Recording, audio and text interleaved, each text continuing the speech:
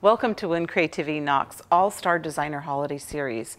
And our special guest today is Mark Montano, and he's going to show us, you are not going to believe, these fabulous patches. They're fun and they're funky and they're easy to make.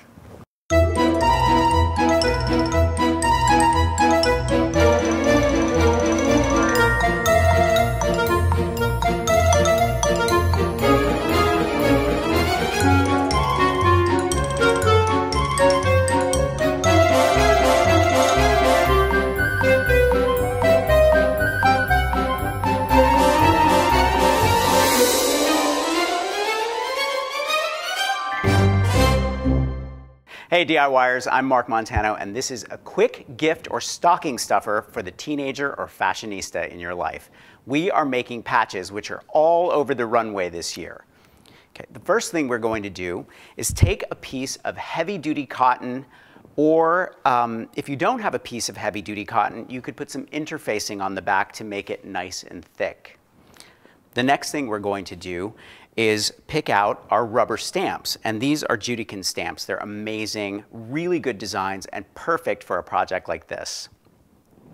I'm also using clear snap ink, which is permanent, and it won't wash out, which is terrific. So I've picked out a bird cage and a bird for this particular patch.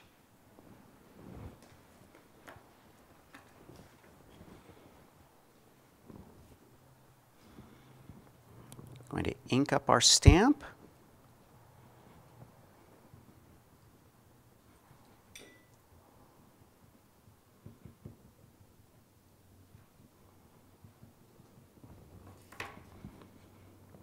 And firmly press it on the fabric.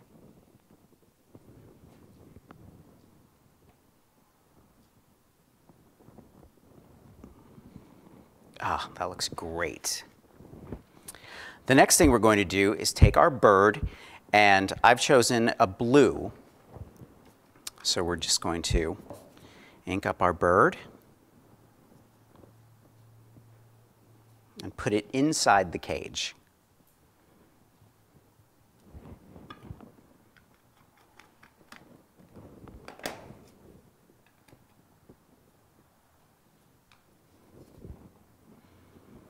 Let me see here.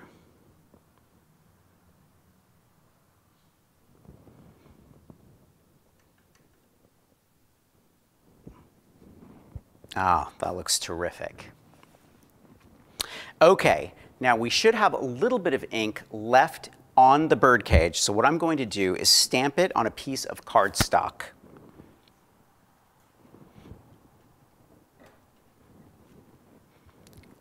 And then with our paper scissors, we're going to cut out that shape.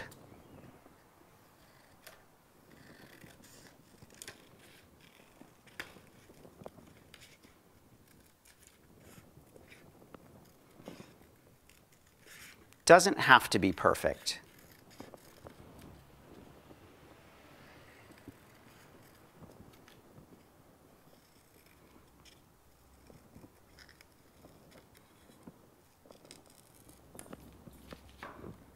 Now we're going to take a little piece of Scotch tape and tape this cutout right on top of the stamp. And I'll show you why in 1 second.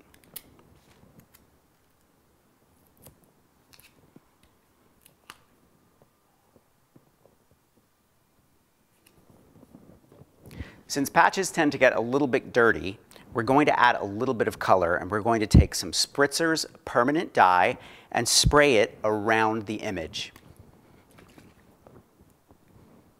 Let's try it over here. There we go.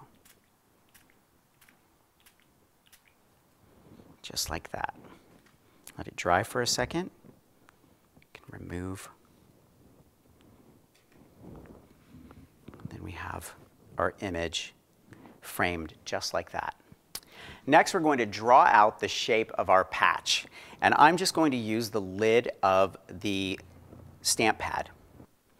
This is going to be a large patch, so it'll look perfect on the knee of a pair of jeans or a jean jacket, or even on the elbow of a sweater or something like that. Kids love patches. And I know all of you have tons of rubber stamps Okay, so we've traced our shape with a pencil, and the next thing we're going to do is zigzag around this mark on our sewing machine using a buttonhole stitch. And I'm going to use red just for contrast.